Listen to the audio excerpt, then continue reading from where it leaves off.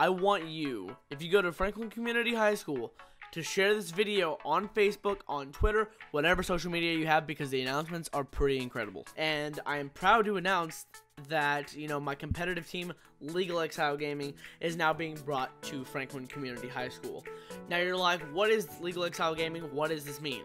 Basically, this is a club. Anyone is able to join, and there are some major perks to it. I've been in the works with the company known as High School Esports League for about a week now. This organization is national. They're stationed out in Missouri, and they're willing to give us partner Twitch channel, discounts on merch, as in like computers and headsets, mouses, keyboards, and that kind of stuff.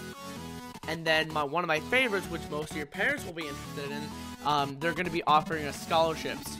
I talked to this company, and we were one of the first 500 schools to enter to be a part of this amazing opportunity. We do have some standards. Yes, we are an after-school club, but that doesn't mean we can't have fun while also making good grades playing video games.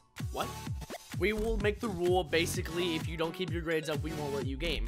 It's kind of a reward system, and what could go wrong? We are providing an amazing opportunity for the parents and the kids to grow as individuals. My team once started as, you know, 4 guys, hey, let's play Halo, let's go to a competition, and now it's being brought to a school where many people can join. This is a great way to make friends, make new families, and make countless memories. I am in the works with Sharp Graphics right now, and we are working on making a Franklin Community High School jersey for our teams to go to other schools and compete like other sports. And woo for fidget spinners! Now, what are the games that we're going to be playing? Well, I plan to have a Halo team, a CSGO team, a Call of Duty team, an Overwatch team, and maybe a Rocket League team. Oh yeah, for those of you that are League of Legends fans, yeah, we got you. This is overall a very exciting thing, and I'm so proud of myself and the people that have been working on this with me. It's gonna be incredible. Once again, I ask you that you share this video on Facebook, on Twitter, whatever it takes. Let's get the word out and let's get this club started. Sometime next week, hopefully, I am visiting with Don Wettrick, who is the innovation teacher over at Noblesville. He started an esports team at Noblesville about a year ago, and it's awesome. They have their own classroom, they're mildly successful, and it's an awesome thing to see. The meeting's gonna consist of, hey, can we compete against each other? What do we need to start this club?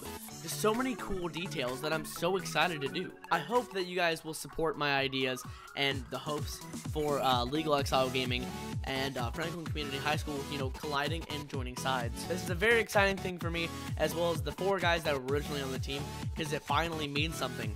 We are partnering with a national organization to make this thing a thing. Now, how will auditions work? Basically, you say you want to play Call of Duty. Hey, we'll have you compete with some of the guys, we'll have you play around with a bit, and we think you're good enough, hey, we'll add you to the team. But if we don't think that Call of Duty is your thing, hey, maybe Halo, or maybe I just said Call of Duty. Maybe CSGO, who knows, fidget spinner. The point is, basically, we want to make a family where everyone's welcome and everyone enjoys video games, so why not?